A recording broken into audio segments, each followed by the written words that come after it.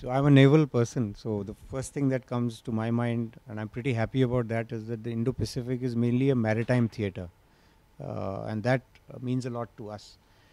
Because again, like I mentioned to you, that we are, when I look at it from the point of the Indian Navy, I find that we are very geographically blessed, and therefore we have the ability to make a difference in this region.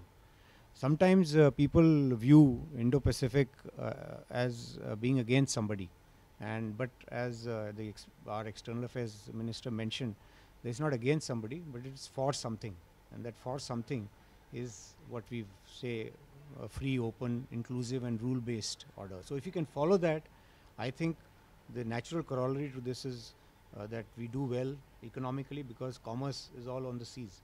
If you do well economically, we'll be able to reverse this economic trend that we find ourselves in.